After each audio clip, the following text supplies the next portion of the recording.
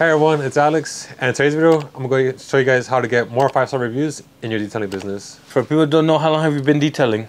I've been detailing for 3 years already as a business. And how many reviews do you have? At the moment, I believe I'm at 73 5-star reviews. On Google? On Google, yeah, on Google. Hey, how many 4-star reviews do you have? None right now, thankfully, none right now. I don't have any. Wait, okay. How come you don't have no bad reviews? Is it because you talk to the customer first to make sure they're happy? Or has anybody ever messaged you be like, hey, come do this or I'm going to leave you a bad review? Has that ever happened? I haven't had anybody message me trying to throw me with a bad review. No. But after every detail, I do kind of read how the person feels after the detail. If they're excited, then I'm going to sneak it in there, tell them about leaving me a review. It's obvious, you just got to read the person and see how they feel after the detail. Yep, 73 reviews, 5 stars. Damn, bro. That's what's up, bro. That's what's up. Have you ever detailed a car and then you're like, I'm not going to ask this person to leave me a review because I don't think they're 100% happy? Has that ever happened? It happens all the time. It happens all the time where I think the person's not satisfied. And one thing I learned is just you send that link to everyone and a lot of people are just going to leave you a review. The people that I would not expect to leave a review, left the review and left a detailed review. So I would just go for it. So you send it to everybody? Yeah, about everyone. Yeah. How do you send it? After the detail, I'll just inform them, tell them like, hey, go over the car and make sure you're satisfied with it. And then I'll just go ahead and say, hey, would you mind leaving me a review on Google?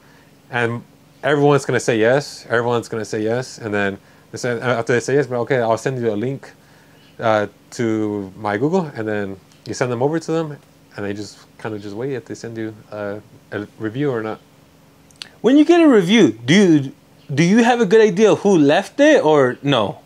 Most of the time, yeah. Most of the time, because they'll leave it that same day. The client that I had booked for that day, they'll leave a review that same day. So yeah. Have you ever had somebody be like, yeah, leave a review? And never leave you a review? Yeah, it happens all the time. Everyone's gonna say they'll leave you a review, yeah. And of course, some people won't follow up with it. They got a busy schedule. Got it, man. Now, Alex, what's your first tip for people to get a review? I know you said send it to everybody, but what's the second thing? What would you say? One tip that I think really helps out a lot is take before and after pictures of the detail. And after you're done with it, you send them the link, and they say, hey, customer's name, look at the before and afters from today's detail. And then they're going to be reminded like, wow, like there was a huge difference, and that'll really push them to leave a review. And sometimes it's even happened where they'll post the pictures that I sent them to the Google, which helps out for potential customers. Everybody has had bad customers, picky customers, unreasonable customers. How do you handle those type of customers to get a 5-star review, or do you not even try to get a 5-star review? You don't even try. You just don't even try to waste your time to do it. Just try to resolve the solution with the customer in a professional way, and don't even push trying to get that review. It's not even worth it. You know they won't do it. Have you ever had a bad customer? I have, yeah. I have. Well, give me one example. What happened? I had a customer, I guess it was kind of a little bit of not really miscommunication. They just misunderstood the service that they were getting. They thought they were getting a full wax with a full interior detail, and it was just a wash on the outside with a full interior detail. And then after they told me like, they thought they were getting a wax, and I tried to explain to them that they only booked for a wash interior detail, and they were kind of upset. They were a little upset. We came to an agreement that I was able to deduct a little bit for the little miscommunication, and still to this day I do their cars. So. Oh, okay. Yeah. Dang. Would that be another tip to go the extra mile for those type of customers? For example, I know there's a lot of detailers that will be like, no, it was your fault. Yeah. Why am I going to give you a discount? Why am I going to make it right?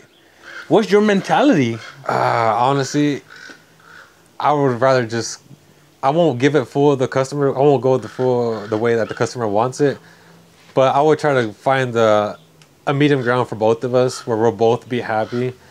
And one thing that I always thought is if you have a bad interaction with a customer, they'll tell 10 people And if you have a good interaction with the customer, they'll just tell one person. So I'd rather try to de-escalate a situation before it gets any worse, especially with social media today. People will blast you and there goes reputation. That's right, man. That's right. All right, man. Give me one last tip, Alex, on how to get those 5-star reviews. What would you say?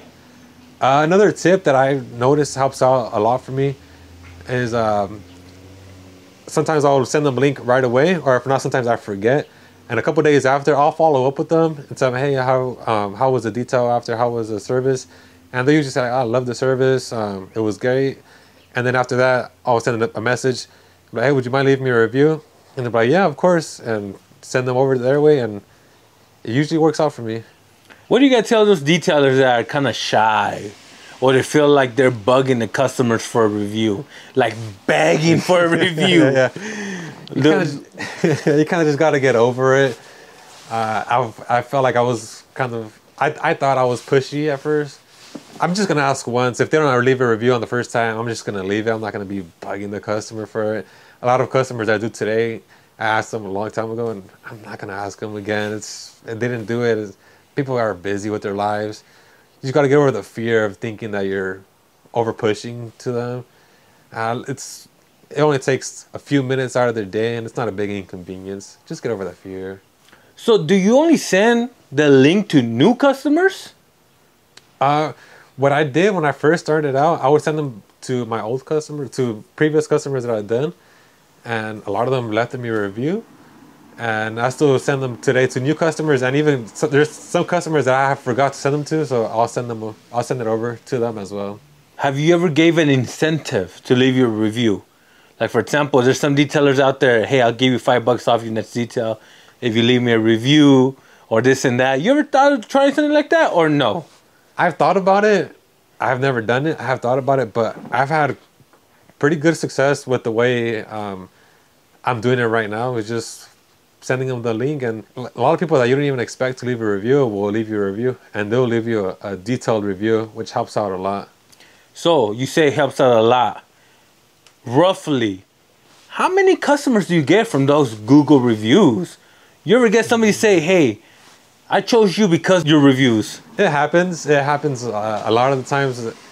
People will book with me just because of the reviews, especially out in my area. I think I'm the highest rated one out in this area. So you stick out like a sore thumb having that much reviews, and a lot of people will navigate towards you. You're more trustworthy. Has any customer ever talked bad about their detailer's reviews? Like, hey, I was going to go with Jose's detailing, but he only had 3 stars. That ever happened to you? That never happened to me, and that's never happened to me, but I'm sure in their minds they probably think that, I'm sure. Yeah, I'm sure. All right, well, I want to know how much 5-star review you guys have. Let me know down in the comments below. And if you want to see more detailing content, don't forget to like and subscribe.